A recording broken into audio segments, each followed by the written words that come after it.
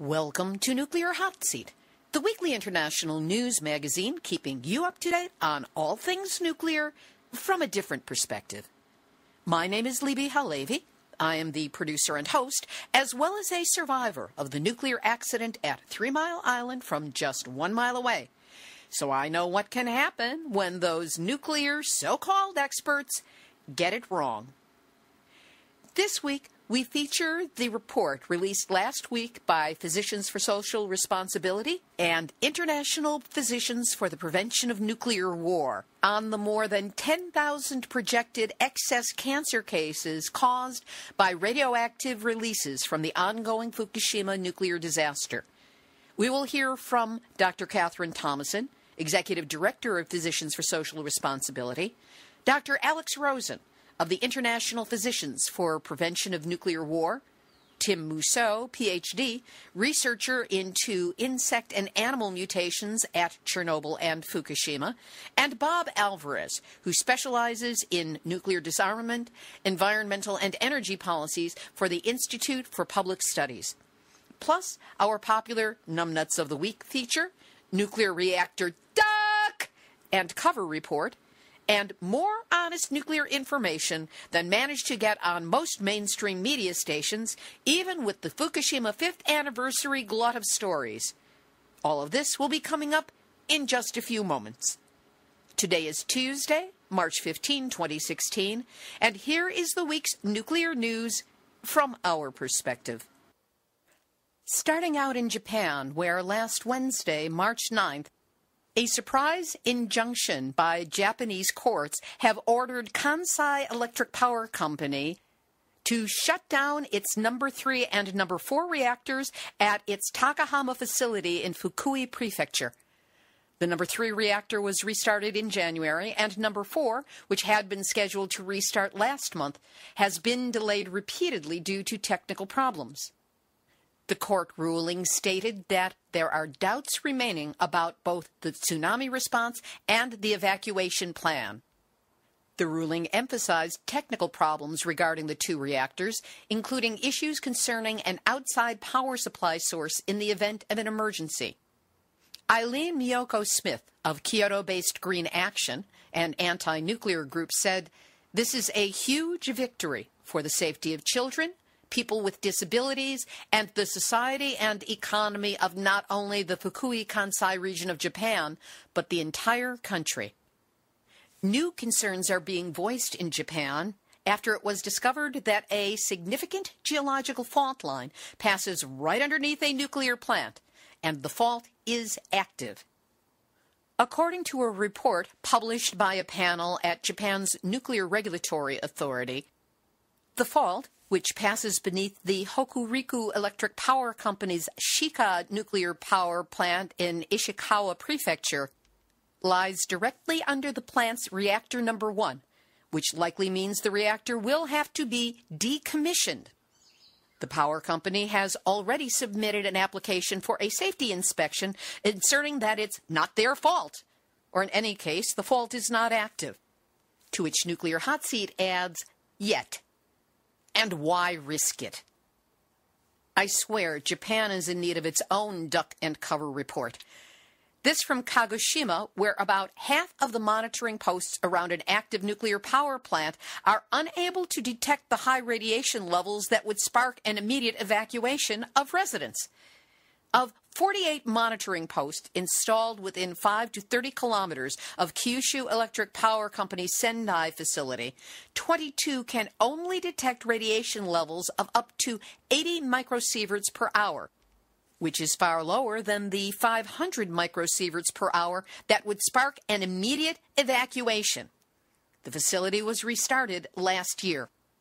A Kagoshima prefectural government official said there is, quote, "no problem with its monitoring because the government will make a decision on any evacuation based on data from nearby devices that can measure high radiation levels, and portable measuring devices can also be used." In other words, government officials will know ahead of time, and the rats will be able to leave the ship ahead of everybody else. However, Of the 44 portable devices that the prefectural government official mentioned, 30 can measure radiation levels up to only 100 microsieverts per hour.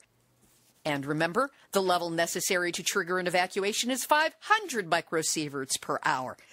This is all shades of Gina never met a nuke I didn't like and cover for McCarthy, head of the APA and the woman responsible for the non-functioning RadNet monitors on the west coast of the United States that failed to report any usable statistics on the level of radiation that came to the coast of North America from Fukushima.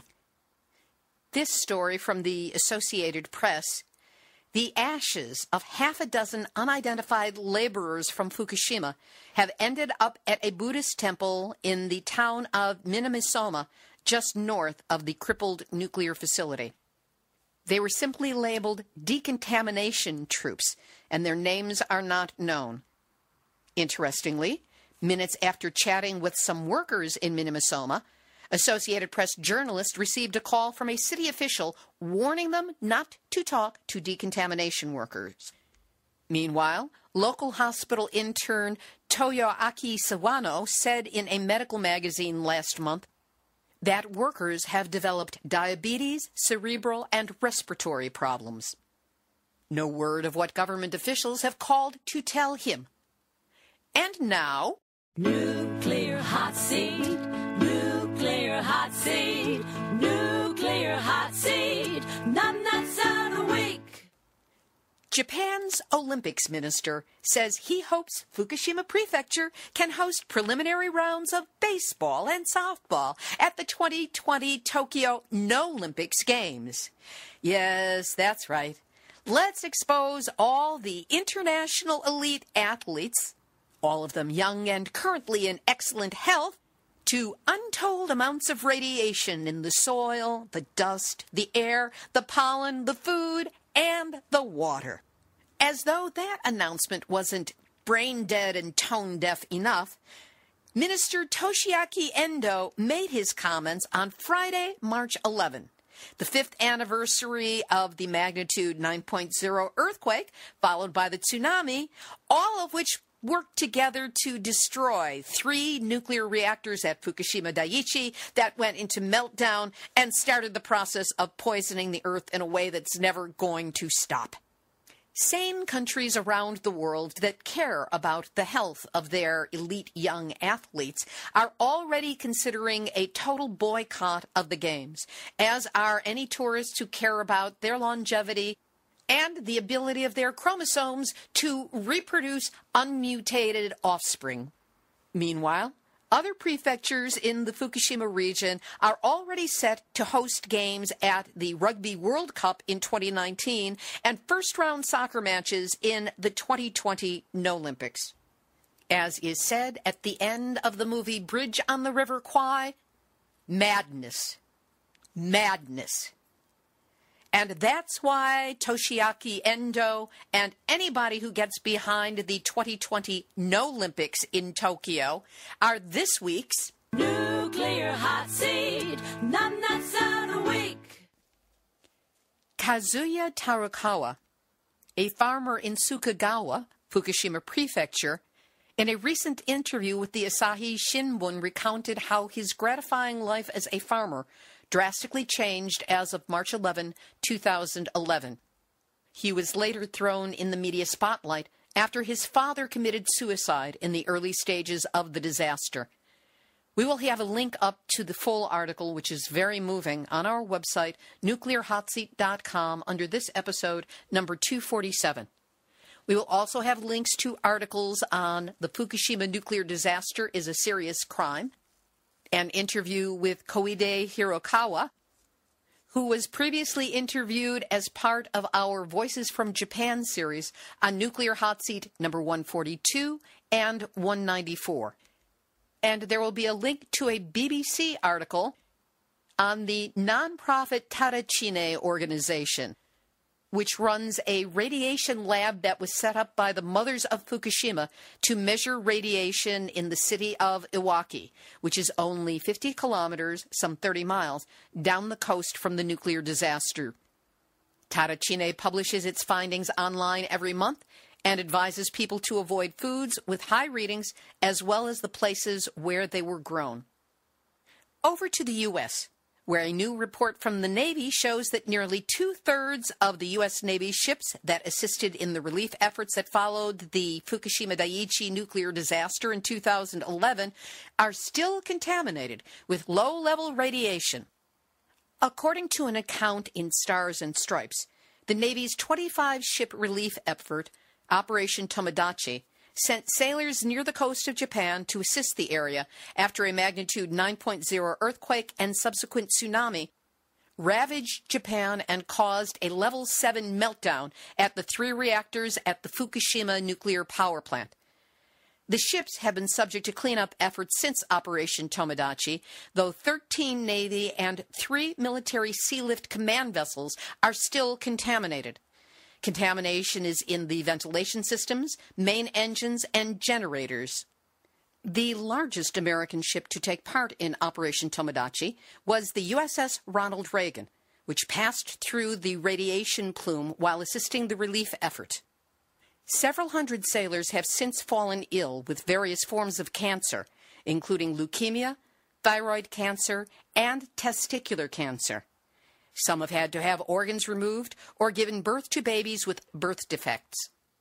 A class action lawsuit against Tokyo Electric Power Company for not warning the United States government and the USS Reagan about the meltdowns and the radiation plume began with 8 plaintiffs among the sailors and is now structured to cover the more than 70,000 military personnel in Japan during the start of the nuclear disaster. The USS Reagan is currently home-ported in Yokosuka, Japan, and carries on it a full contingent of sailors who may or may not know that the ship is still contaminated by radiation.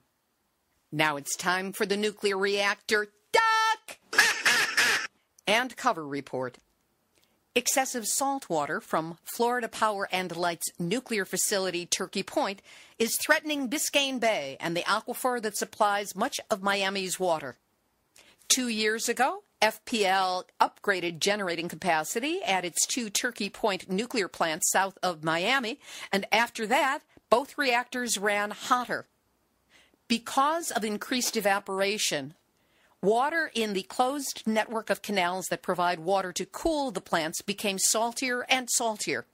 Now tests by the county confirmed that a plume of hypersaline water has contaminated the aquifer, which provides drinking water for the 2.5 million people who live there.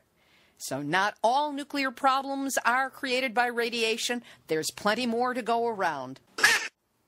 At Riverbend in Louisiana on January 10th, with the plant in cold shutdown, it appears that inadvertent contact with an energized circuit occurred between the jumper installation, causing a fuse to blow, de-energizing part of the primary isolation logic. There's no logic in nuclear, but this is what they call it. And this caused the automatic closure of valves in the shutdown cooling loop. In other words, they blew a fuse to a really important piece of equipment. This event resulted from the failure to maintain corrective actions in place that were developed after a similar event in 1994. And on March 9th, the Watts Bar Unit 2 in Tennessee declared an unusual event. There's nothing more usual than what they call an unusual event at a nuclear reactor in the United States. But they had an unusual event based on a fire that lasted more than 15 minutes. Here's the irony. Unit 2 was currently in shutdown and making preparations for a startup. They don't even have to be in operations to break down and be a danger to us all. And that's this week's Nuclear Hot Seat Duck and Cover Report. I swear we're going to need an international duck and cover report. In India, the Gujarat nuclear plant shut down after a major water leak in the coolant system of the nuclear reactor. The emergency was declared on March 11, the anniversary of Fukushima, after what is being termed a major heavy water leak.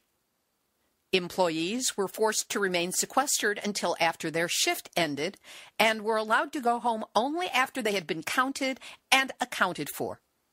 Of course, officials state that no worker was exposed to radiation and none was released, but that's what they always say, whether it's true or not. So who's to know? In Taipei, Taiwan, a safety mechanism triggered by a high level of feed water shut down one of the 2 nuclear reactors at the Jinshan nuclear power plant. This happened on Thursday, March 10. The Taiwan Power Company, or Taipower, said that the exact cause of the incident was still under investigation, while stressing that there had been no radioactive leak. See, they say that every time. In Israel, a 3-vehicle collision in the railway area near the country's only nuclear reactor in Dimona caused a train to veer off the tracks, leading to leakage of dangerous toxic substances that were not identified further. Police closed the entire area and prevented people from going out. Government officials have urged the Israeli public in Dimona to stay indoors following the collision. Please don't tell me the announcement also said keep your doors and windows closed and do not go outside unless you absolutely have to. Large numbers of emergency services are currently on scene, and authorities have sealed the area, banning the public and the media from approaching. In this story on nuclear-news.net, posted by Sean McGee, otherwise known online as Sean Arclight, over the course of the past week, the Ringhals nuclear power plant in western Sweden has been releasing a variety of isotopes, including iodine-131, cesium-134 and 137, cobalt-60, beryllium-7, cerium-144, and tellurium-132. According to the Finland Times, huge radioactive cesium was detected in Helsinki. According to McGee, Dr. Ian Farrelly proved that these releases cause leukemia in children, and other scientists like Christopher Busby would claim that there would be other health effects from these dense plumes on the population affected. Because the plume was occurring for nearly a week, downwind areas may have been Denmark, Norway, and Sweden, with Finland hit to a lesser degree depending on the wind directions. Another article from nuclear-news.net states that India's Prime Minister Modi is in the grip of the global nuclear salesman.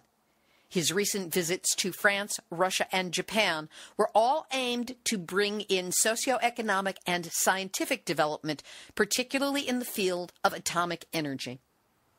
Oh, Canada.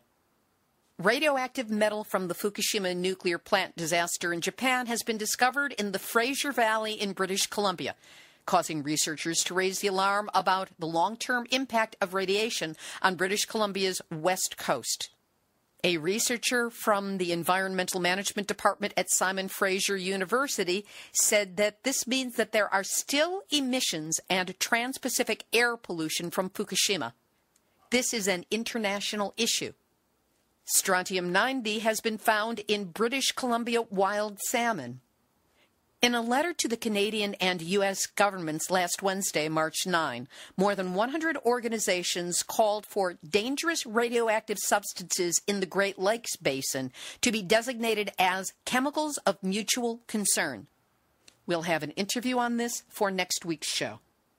We'll have a link on the website to an article about Saskatchewan's uranium industry and DNA ecology by the Committee for Future Generations based in Saskatchewan. Both government and industry seek to expand uranium mining activities in the name of progress and profit. But the First Nations people here present a different perspective and have grave concerns about the impacts and violation on their territories. And my favorite quote of the week, this one sent in to the Nuclear Hotseat website. It deals with the CNC, which is the Canadian Nuclear Safety Commission, which is like the U.S. Nuclear Regulatory Commission. Unfortunately, it seems in more ways than one. This individual said that members of the CNSC tribunal have been asked publicly at a public hearing, do any of you live near a functioning nuclear generating station? Apparently, None of you do. Does this mean that tribunal members are able to view the possibility of a nuclear accident as merely academic? Good question. No word as to what answer, if any, was given. We'll have the week's featured interviews in just a moment, but first, Nuclear Hot Seat is listener-supported, that would be you guys, and relies on your donations to help keep us going and growing.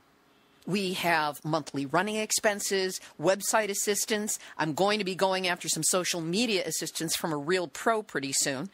And then there are travel expenses when it's important to get me to the stories that need to be covered, such as you heard in Nuclear Hot Seat number 244 when I went to St. Louis to cover the Westlake Landfill Coldwater Creek story. So whatever you can do to help us meet our goals, please do what you can.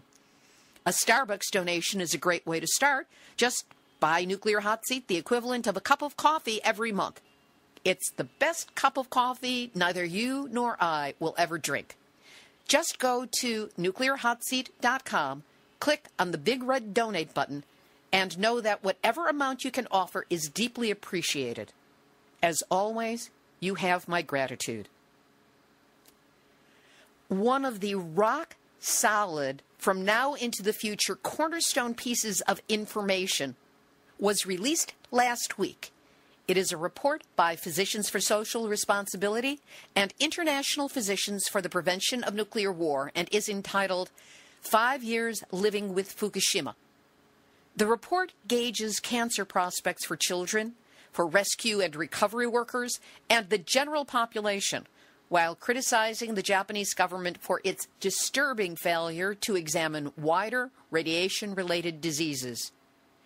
Last Wednesday, March 9th, PSR and IPPNW held a telepressor press conference, which is a format used for international journalists, and this was both to announce the report and provide access to 4 of the planet's top experts on various aspects of the nuclear danger. They would be available for individual interviews by reporters. It was a dream team of genuine experts. Interestingly, all of them are former Nuclear Hot Seat interviewees. For fairness' sake, on the telepresser call, journalists were limited to 1 question each, with 1 follow-up question allowed. What follows is the press conference, slightly edited to take out some of the more formal aspects of it, along with the journalistic interaction conducted at the end. It is both an easy-to-follow précis of the health impact of Fukushima and an accurate readout on the media's attention to the impact of this nuclear disaster. First, we hear from Dr. Catherine Thomason, Executive Director of Physicians for Social Responsibility, or PSR. She is also a co-editor of the U.S. version of the report. Thank you. Welcome so much to this news conference being held to release the report, 5 Years of Living with Fukushima, which is the work of Physicians for Social Responsibility and the International Physicians for Prevention of Nuclear War. On behalf of my organization and our international group, IPPNW, I want to thank you for joining us today. As you'll hear, our report concludes that residents of the Fukushima area and the rest of Japan will experience more than 10 to 66,000 excess cancers as a result of a radiation exposure from the triple reactor meltdown that took place on March 11, 2011. Unfortunately, the full health impact of Fukushima may never be known due to Japan's failure to immediately and fully track radiation releases, as well as a disturbing lack of testing of the general population for radiation-related diseases and other impacts, such as miscarriages, fetal malformations, leukemia, lymphomas, solid tumors, or cardiovascular disease. The massive initial radioactive emissions were not recorded at the time of the triple reactor meltdown, and some radioactive isotopes, including strontium-90, have not been measured at all by the government.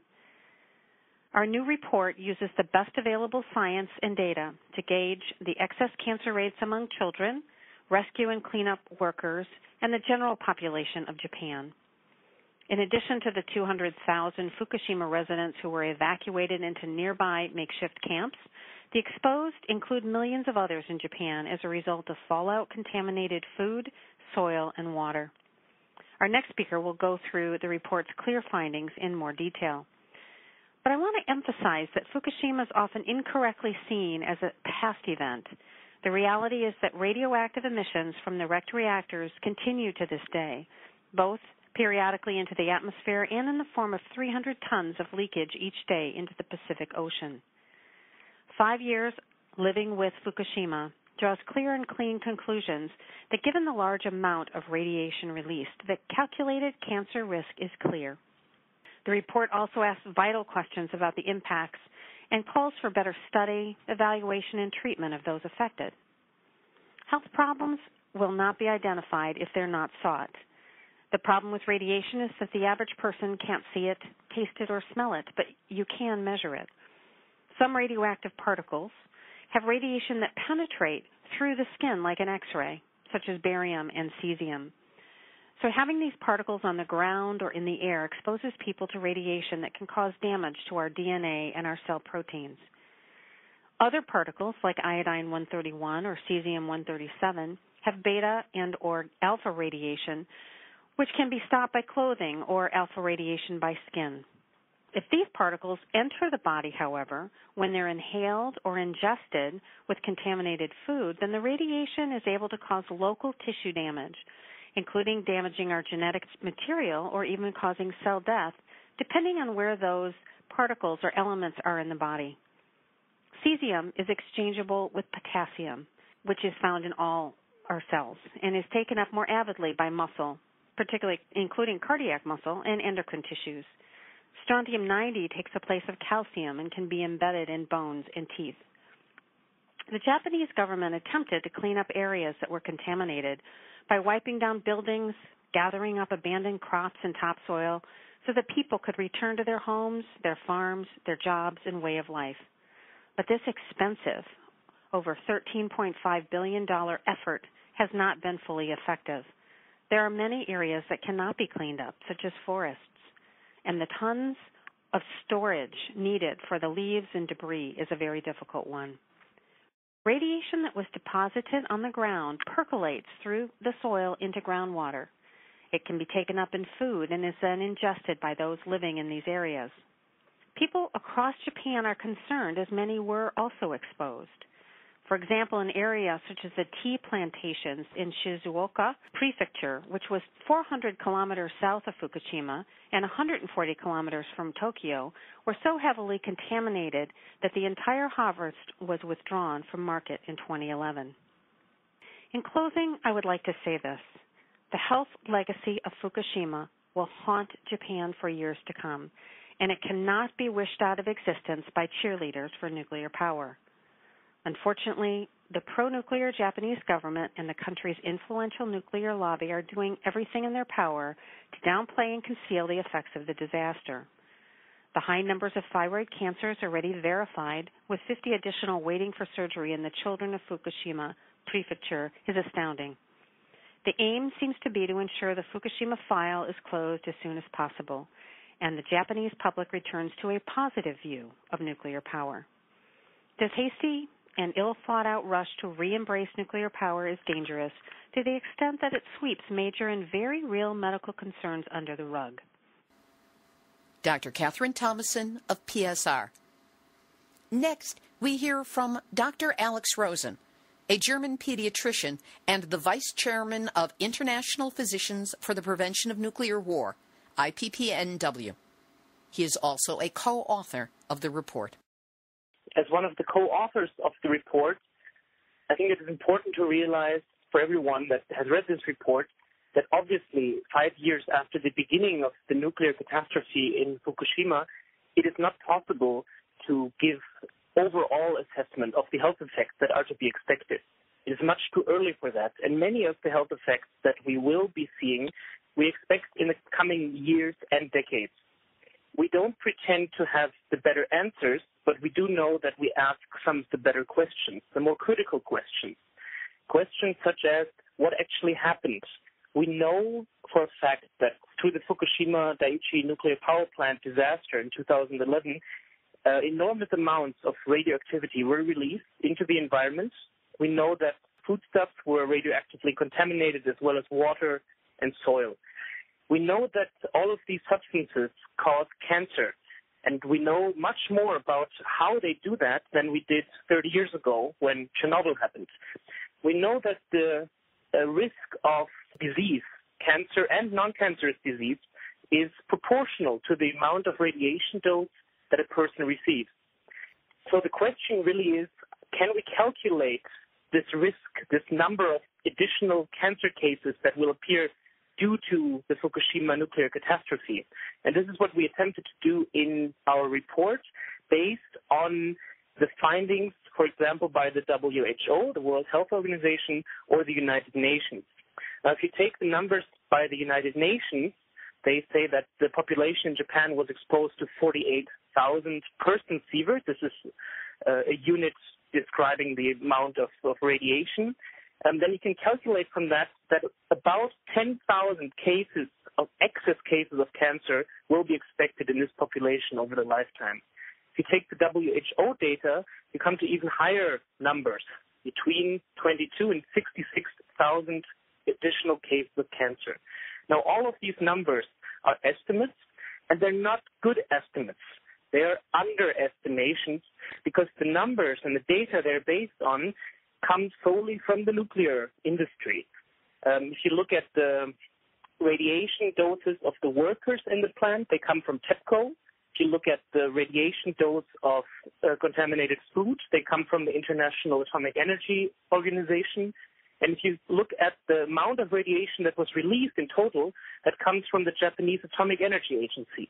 So in our view, these numbers represent the lower spectrum of the estimates, and we expect there to be a much greater number of excess cancer cases.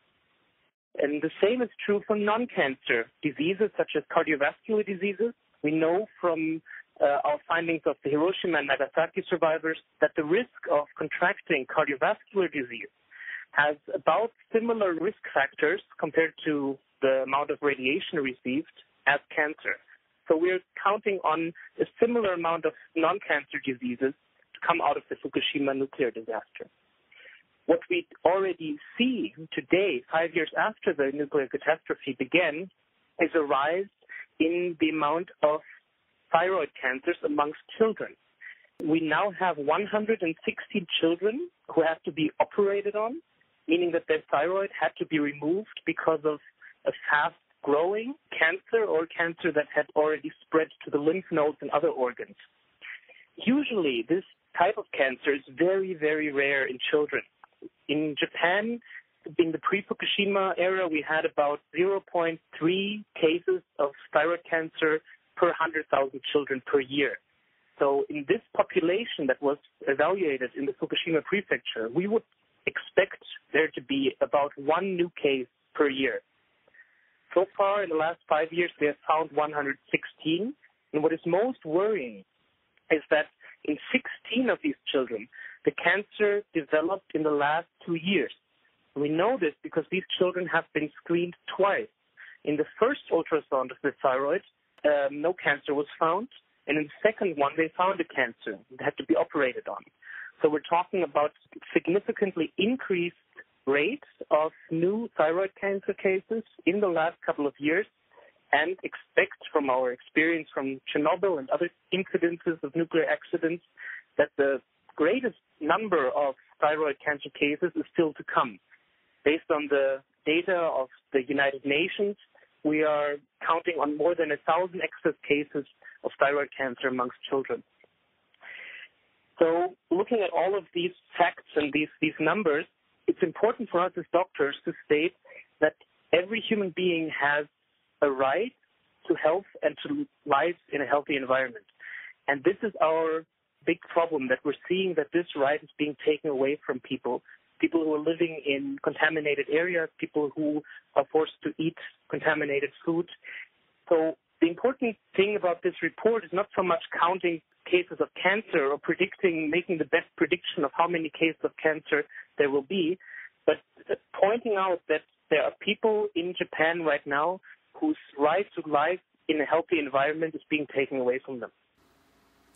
Dr. Alex Rosen. Tim Mousseau, Ph.D., is a professor of biological sciences at the University of South Carolina and an on-the-ground researcher into insect and animal mutations at Chernobyl and Fukushima. I'm going to pick up where Alex left off and focus particularly on the impacts to environmental systems and environmental effects on non-human biota. You know, over the last decade or so, there's been a huge growth in the research findings published in peer-reviewed scientific journals concerning the impacts of radiation to both the plant and animal populations of both Fukushima and Chernobyl. And in some, these studies indicate really an ongoing threat to the ecosystems of these regions. Studies of birds in both regions indicate declining populations stemming from the effects of radiation on reproductive ability and other diseases. Recent studies of Japanese macaques suggest radiation effects on components of the monkey's blood that are similar to that previously reported for children living in Chernobyl-affected regions of Ukraine and Belarus. There have been a growing number of studies of insects that suggest that some groups, especially butterflies, have been negatively impacted by exposure to the radioactive contaminants. And, you know, experimental studies on these groups have been able to directly demonstrate the mutagenic consequences of the exposure to radiation, and most importantly, that such mutations can be passed from one generation to the next. A very important finding from a long-term perspective. There was a recent report just in the past few months on Japanese fir trees that suggests damage to growing regions of these trees that are very similar to those that have been found for pine trees in Chernobyl, leading to this twisted and abnormal growth form that dramatically reduces the economic value of these trees. But more importantly, really, it's a bioindicator of the effects of radiation in the broader environment that really needs to be reckoned with. So overall, you know, the many parallels that are now being found between the effects of both radiation effects in both Chernobyl and Fukushima provides, you know, quite strong and compelling scientific evidence that the threats posed by radionuclides in the environment are real and of significant concern for the long-term sustainability of these ecosystems. This growing scientific literature stands in stark contrast to the unrealistically optimistic and to my mind, largely unsubstantiated claims by recent UNSCAR and IAEA reports that suggest that there would be little to no impacts to the Fukushima or Chernobyl biota stemming from these disasters. Clearly, the recent findings contradict those official positions. Really, a greater concern, I think, is that there's this grossly inadequate investment in basic ecological research by either the Japanese government or the international community into these broader environmental effects.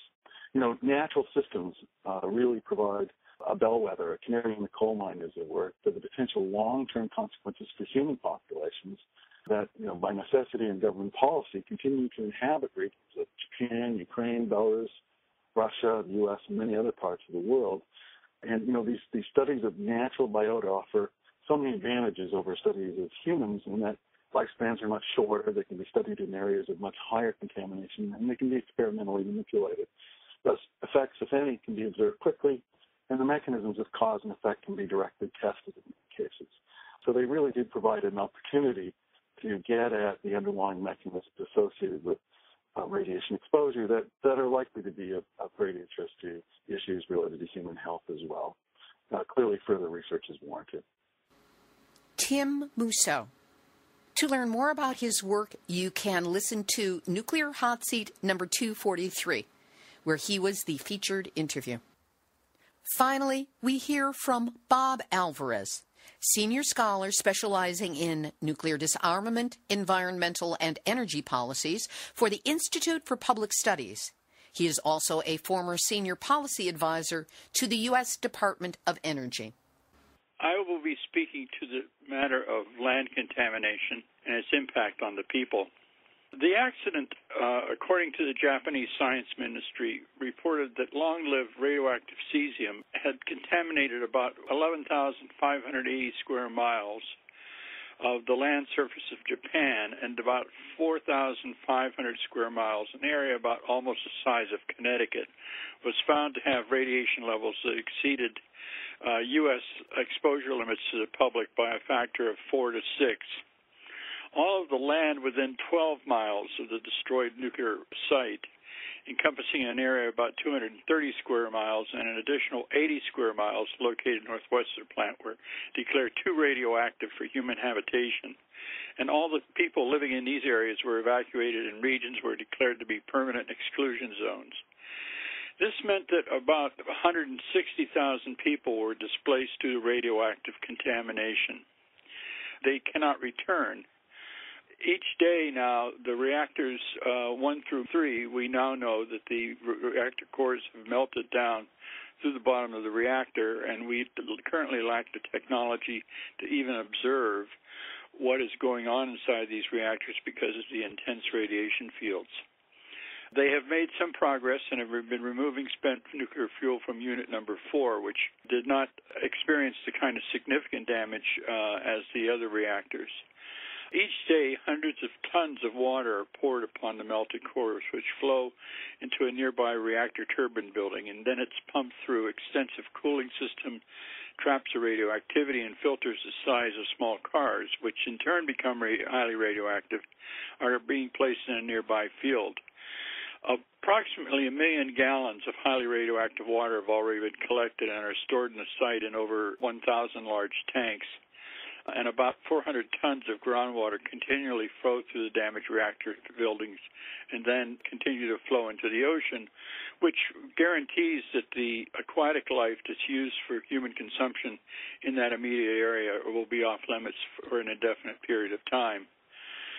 The economic costs of this tragedy is still being figured out, but right now the estimates for restoring the site to some restricted use, I mean, you have to consider what the site and then perhaps the largely contaminated exclusion zone may have to be considered sacrifice areas for indefinite periods of time. But right now, the current estimates for perhaps doing remediation of the site are somewhere in a range of $50 to $100 billion.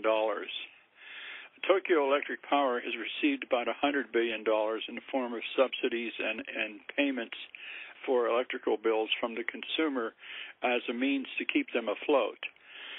The precise value of the abandoned cities, towns, agricultural lands, businesses, homes, and property located within this 310 square miles of the exclusion zone has not been established, but the total economic losses range from as high as $500 billion. Now, what does that mean? Well, the costs for the damage caused by the hurricanes Katrina and Sandy in this country in 2005 and 2013 combined are about less than 3 times the amount of projected economic damage that this reactor tragedy has created. These 160,000 people who've been evicted from their homes have lost their homes and virtually all their possessions. And most have received only small compensation to cover their costs of living as evacuees. And they don't know if their homes will ever be again habitable.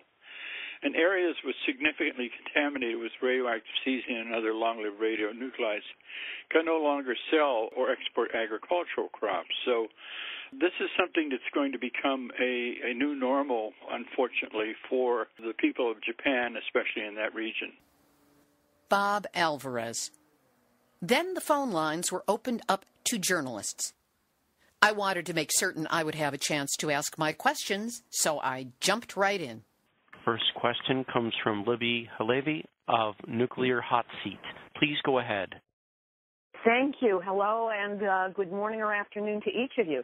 My question is, with the unreliability and perhaps the planned deniability of no research being done in the earliest days of the Fukushima disaster and actually for the time after that, where did you source your data? How did you collect it, and how reliable do you feel that it is, or how did you figure out the reliability of it? I think I will answer that. This is exactly one of the problems that we were facing in putting together this report, and I briefly mentioned it. Most of the data that's available for such calculation comes from the company, TEPCO, from the Japanese Atomic Energy Agency, and from the International Atomic Energy Agency. So we're very aware of the problem that this poses, because obviously these 3 groups have a vested interest in nuclear energy in Japan, and their data, if we look at it, for example, the source term, meaning the total amount of radioactivity released by the nuclear catastrophe, there's several estimations on how large the source term actually was, on how much radioactivity was released. And the Japanese Atomic Energy Agency's estimate actually is the lowest one of them. So independent research by the Norwegian Institute of Atmospheric Studies or the Austrian Central Agency for Atmospheric Studies were not taken into account. Rather, the lowest estimates by the Japanese Atomic Energy Agency was taken up by the United Nations, but also by the WHO report. Still, we went with their numbers because they were the numbers that were published internationally and are talked about. But we realized that because of these vested interests that exist from the companies that are supplying the data or the institutions supplying the data, the numbers that we're calculating are basically on the lower spectrum of what we can expect. So this is talked about a lot in the report, and it's a good point to always ask, where is the data coming from, and we need to take a careful look at that, and we would wish for there to be more independent research by scientists who are not under the suspicion of receiving funds or belonging to the nuclear industry, but sadly, as you mentioned in your question, this data is very rare. I just may add, this just as an aside, Japan is the second largest contributor to the IAEA budget to the United States. And is there any way to possibly reconstruct this information, or we have to go with the presumably low estimates that have come out as the basis for this? And even given the low nature of the source material, it still seems like it's a pretty terrible prognosis that you have for Japan and its people. Well, like I said, we don't pretend to have better answers, but we do think that we have better questions. We don't want to go into number meddling and taking variables and multiplying them by risk factors, and in the end coming up with outrageously high numbers that we can't prove. We'd rather take the numbers that are used by official institutions that they cannot prove and ask critical questions about how they came about and if they really represent the true extent. What we know is that they most probably do not represent the true extent of the health effects, and that these health effects are much, much larger in scope. But even citing their official statistics, their official data, already paints a picture that is not too positive and a picture that is worrying a lot of people. So we feel that as an institution like IPPNW and PSR, what we can do is ask critical questions, and this is what we're doing in our report. The answers came mostly from Dr. Alex Rosen, with a little bit there from Bob Alvarez. Having used up my question and the follow-up, I waited to see what questions would be raised by other reporters. I didn't have long to wait, because there were no other questions asked. None. In truth, there were only 13 reporters on the line, and one of them was me. I do not know if any interviews were requested by those reporters with the 4 experts on the panel. As for the 70-odd stories that have appeared so far in the world's media, few are in English and none came from American mainstream media. For some reason, Greece really picked up on the story, running it on 22 separate platforms. The story also ran in Senegal, Belgium, France, Switzerland, and Tunisia. Canada ran the story, but all but one of its mentions were in French. Online, it was only carried by a few blogs, the medical site medscape.com, and the usual suspects, Dianukes, some environmental sites, and a lone mainstream posting on, of all things, the Detroit Press. I knew we were having trouble getting nuclear stories out, but one this big, with such solid documentation, coming from top world experts, with all 4 interviewees available for interviews after the fact, nothing. Shameful. So if you want to do your own reporting or investigating of this truly important report, We will have links to both the press release and the full report from PSR and IPPNW up on the website nuclearhotseat.com under this episode, number 247.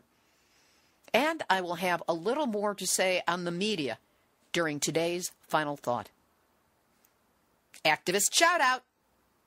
Everybody did a phenomenal job in covering and posting and reposting the stories that covered various aspects of the Fukushima story in an appropriate way. And a special shout out to Arnie Gunderson of fairwinds.org. He's back from a month traveling around Japan, having given talks, learned what's happening on the ground, and reporting back to us through a series of podcasts about various aspects of his trip. Because Arnie is so trusted by the Japanese people, he has been made privy to many telling details about life in the country since Fukushima began 5 years ago. You can find his videos, audios, articles, blog posts, and links to his radio appearances at fairwinds.org, and it's spelled FAIREWINDS.org. Welcome back, Arnie.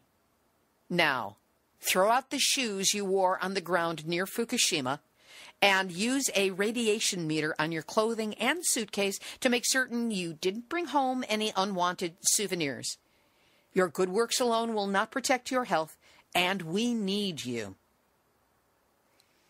Here's today's final thought. The glut of articles about Fukushima in the media in the past week to 10 days, many of them accurate and positive towards the struggles of the Japanese people, may seem like a major shift in media coverage, but it's an anniversary spike with probably no staying power. As my experience with the PSR IPPNW press conference vividly demonstrates, most news organizations, at least the ones here in the U.S., are not interested in ongoing coverage of Fukushima or, indeed, any nuclear story that does not scream immediate potential danger, such as the recent radiation spikes in the water at Indian Point in New York or Turkey Point in Florida. Worse, now that Fukushima's 5th anniversary is over, it's going to be a very long time until we get even a fraction of the media play. That's because mainstream media has an unspoken algorithm they follow after any disaster. Check it out. Immediately after any disaster happens, there is saturation news coverage wall to wall. But in less than a week, that dissolves into news roundups with a soft feature filling in the space. Features extend in an irregular pattern until about 3 weeks after the event has occurred. Then there will be one feature story every week to 10 days, usually dealing with government officials and their promises or threats, tapering off to a roundup of information at 3 months and 6 months. Then at the 1-year anniversary mark, there's a lot of play. Year 2 anniversary, somewhat less. Years 3 and 4, some mentions, usually by that point totally skewed by spin. Year 5 is again the big one, as you've just seen by the deluge of commemorative pieces, features, TV and mainstream media coverage. Whether it was good or not is another question, but at least it was there. And of course, there were more than the usual share of pro-nuke spin pieces too. But at this point, the coverage will be coming in 5-year intervals.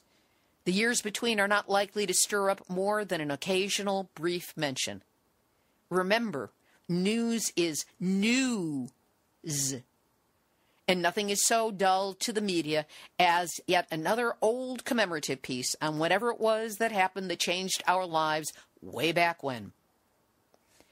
Journalism, my once chosen profession, disappoints me with its lack of persistence of vision, its convenient amnesias, and the under-the-table laziness of taking brokered press releases and running them as if they're genuine news stories. The 50th state ain't what it used to be. The online presences, the blogs and podcasts and Facebook posters and Twitter tweeters. It's up to us to keep the accurate information circulating. So when you see an article, program, video, blog, anything that speaks truth to power about nuclear, help us get it up and out. Send it to your friends and family. Put it on your email list or database. Link to it on your website. Do what you can to spread the truth about what's happening. And don't think that your contribution does not count, because trust me, it does. The people of Japan need and deserve our support. And we need to do this to support each other in all the rest of the nuclear nightmare stories that swirl around, virtually invisible to the general public, as they silently take down our health and safety. For all of you who are already doing what you can to get the word out, thank you. I'm sure glad to be in community with you. Now, let's see what we can do to wake up the rest of the world and not have to wait for the 10-year anniversary of Fukushima to get the word out. This has been Nuclear Hot Seat for Tuesday, March 15, 2016. Material for this week's program has been researched and compiled from enenews.com, psr.org, IPPNW.org, Japan Times, ZMEScience.com, Associated Press, globalnews.ca, Asahi.com, APJJF.org, publications.parliament.uk, NBCBayArea.com, RT.com, NPR.org, stlewis.cbslocal.com, ChinaPost.com, nuclear-news.net, and Sean McGee, GulfNews.com, NDTV.com, CTVNews.ca, VancouverSun.com, Dianukes.org, MiningAwareness.wordpress.com, the Nuclear Regulatory Commission, the soul-sucked zombies who gave up on the great American novel to write for World Nuclear News, and the gold standard of activists who hang out at the Nuclear Hot Seat site on Facebook, which you, yes you, are all invited to visit and like. And a reminder that if you go to the Nuclear Hot Seat website and sign up for the free chapter of my ebook, Yes, I Glow in the Dark, that will place you in our database, and you will get notification of each week's episode as an email. Theme music written by me, sung by Marilee Weber, accompaniment by John Barnard, recorded at Winslow Court Studio in Hollywood. Nuclear Hot Seat is syndicated by UCY.TV, on StewWebRadioNetwork.com, in New Zealand by NewZSentinel.com, and ActivateMedia.org. We are always on the lookout for other networks to connect with, so if you know a news aggregator, a community radio station, heck, I'd go for cable or satellite. If you have connections to any of these and they would like to carry the show, do put us in touch. Check out the archive of over 245 shows on the website, nuclearhotseat.com. Many of them are up on our YouTube channel under Nuclear Hot Seat Videos, and they're also available on iTunes. And remember, your contributions help keep Nuclear Hot Seat the vital force for honest, accurate nuclear news that it is. So please, do what you can this week to help us out with the donation at nuclearhotseat.com. Nuclear Hot Seat is the activist voice on nuclear issues. So if you have a story lead, a hot tip, or a suggestion of someone to interview, send an email to info@nuclearhotseat.com. We are copyright 2016, Libby Halevi and Heartistry Communications. All rights reserved, but fair use allowed as long as proper attribution is provided. That's name and website. This is Libby Halevi of Heartistry Communications, the heart of the art of communicating, reminding you that we've all had our nuclear wake-up call. Now, don't go back to sleep, because we are all in the Nuclear Hot Seat.